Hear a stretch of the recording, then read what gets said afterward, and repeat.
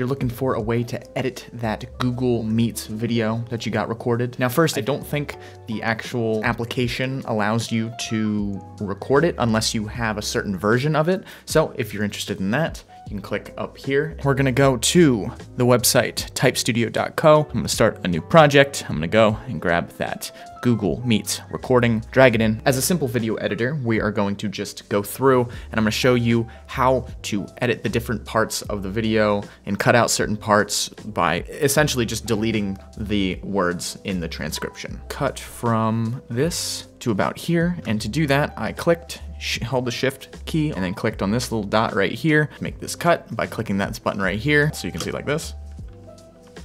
And then we have an edited version of our video. Go up to the top right, click export, and then go to video, and then download this video so that it will start the rendering process so that you can download it on the sharing page.